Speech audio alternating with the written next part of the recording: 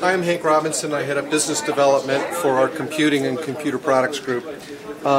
What we have here is a product from Compal that really embodies this device category we've announced here at Computex called Smartbook. So from a first visual, you can see it's very thin, easy to carry, lightweight, and having embedded 3G connectivity, it again embodies this user experience with Smartbook. Am I dreaming, or is it running Android? That was my next comment. Yeah. So it is running Android. Right now? Right like now. a real Android, not just like an animation or something? That is correct. This is real Android, and if I call up, this would be the Android screen that you may be familiar with G1 and other handsets. And so this is a desktop? Well, it's still the same phone OS. So what they've done is they've taken that Android phone OS, and what they've done is ported a very nice, sexy UI on top of it. So I clicked previously on the traditional Google UI, but if you want, they've created a very unique email client, right? So it's very visual, obviously has information, how many are read and unread, and to click. And this is all operational. And how did they make this UI? Is that some animation? Is it because it supports Flash, or is it something different?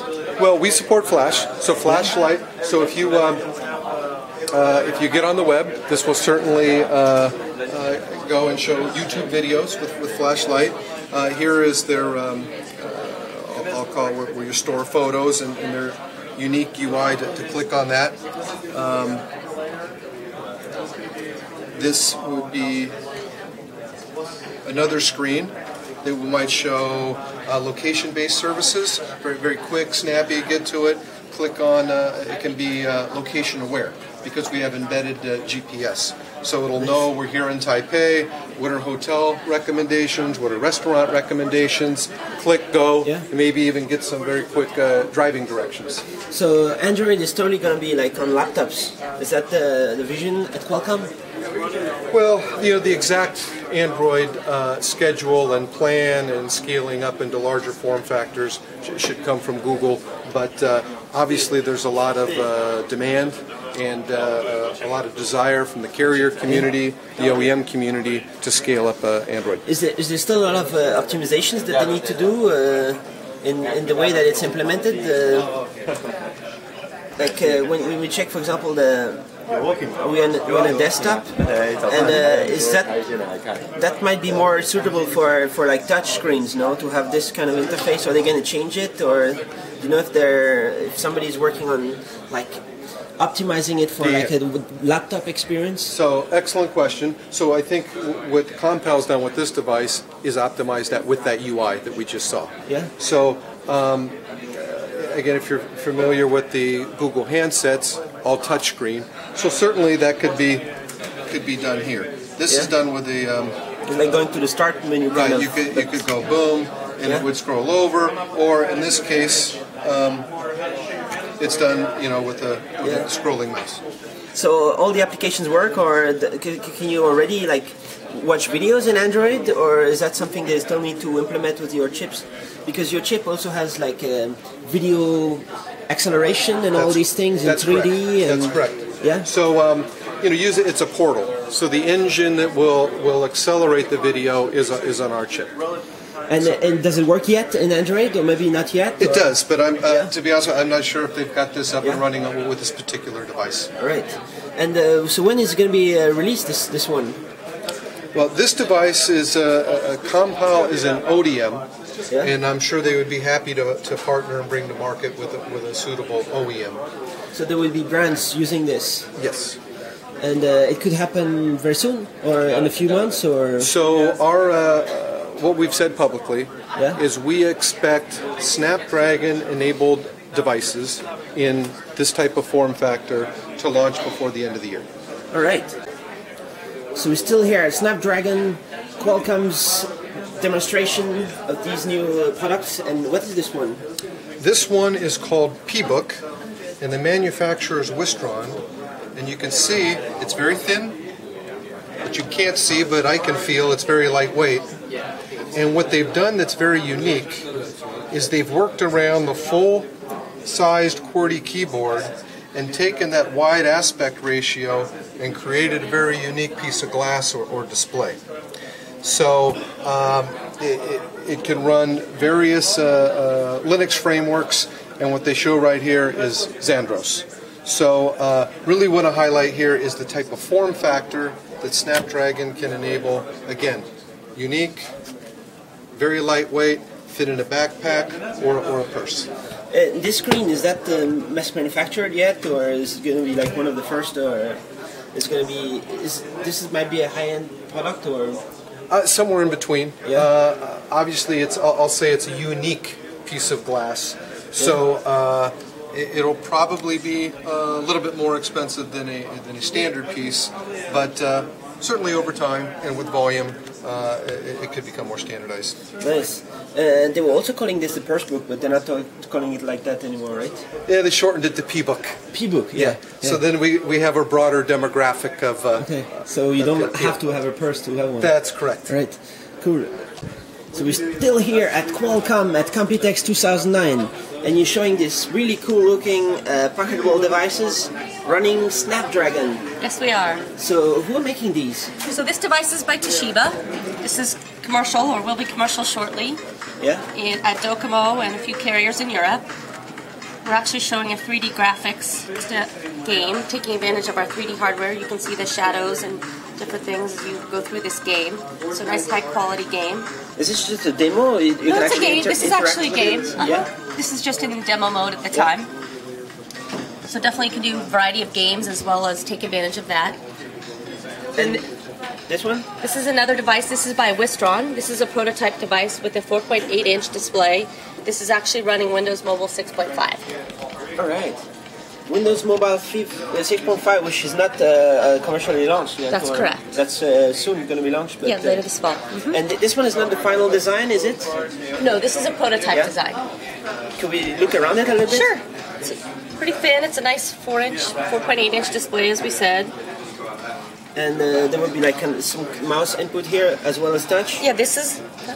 Yeah. It could be touchscreen. Yeah. Oh, it is touchscreen. Yeah. You actually figured that out for me. It's just trying. Try. Sure. And so this is more the basic home screen here of Windows 6.5. Alright. So that's cool. 4.8-inch. Do you know if videos work already? We could. I don't know that there's any loaded on this device just yet. It doesn't look like that there is any loaded. Yeah. None loaded at the time. Do you know if this one is like to exit the demo mode? Is that just to click here or resume the game, and then what happens? So you're not in. So let's exit this game. Let's start a new game. Okay. And it'll go through a series in the beginning where it shows, and then after that you'll see a line across the bottom with different arrows, and then you can actually play the game.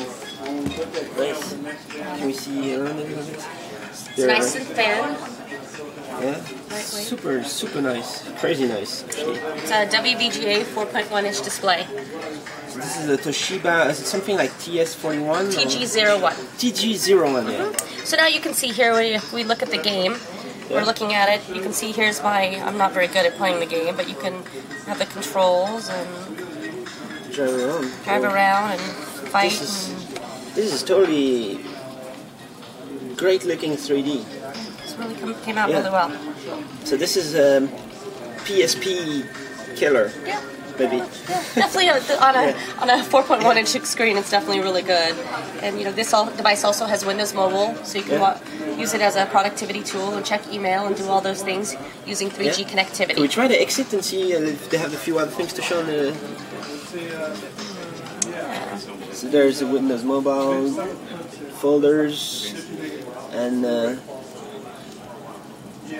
there we coming back to the main menu. Yep, there we go. Main menu of the device, and they even have this colorful UI at some point. I remember there was some pictures of that somewhere. So this one I think is an older version that we're showing to show the 3D graphics. Okay. I don't have one that has the. I have the UI, but not on this one specifically. But yes, Toshiba's done a great job at the new UI. Is there any official information about price for that one, or No, there's not. not yet? But so they're cool. Thanks a lot. Yeah, Thanks. sure. So you are showing all these smart books here at, and there's like more models. There's not only these two. And you have the Android by Compal, which is pretty awesome, and you That's have right. So this is also. another Smartbook example of a Smartbook device from Compal. It has currently running the Android-based operating system, and they have customized the user interface to make it more friendly. And you can see how it actually has a touch screen. See how the screens can scroll through the different applications currently running on the device. But again, I think the Smartbook theme is, smaller, thin, and lighter. Right? So this will be called a Smartbook. Right. Oh, so that's the choice of the. If you want to brand it like that, or. yeah, this is an example of a Smartbook in that it's longer battery life, and 3G connected, so always connected, and you're always access to the internet. And we can check over there. You have some other models. Right. So this is another example of a Smartbook, and in this case, it's made by our partner Foxconn. Foxconn. Oh, okay. Sure. Sorry. Right. So the Foxconn model right here, and you also have. Right. These devices are, we have previously shown these before from Inventec. The idea is that it's not a new design. We showed this last year, but the different applications. For example, this is actually running a 720p video encode, and this one's running a Office application, Microsoft Excel spreadsheet. So again, these are on Linux environments. And Xandros. Right. And then this is a new form factor from the same company, Inventec. So again, inconsistent with the Smartbook theme, right? Smaller, thinner. Cool. Thanks. Okay.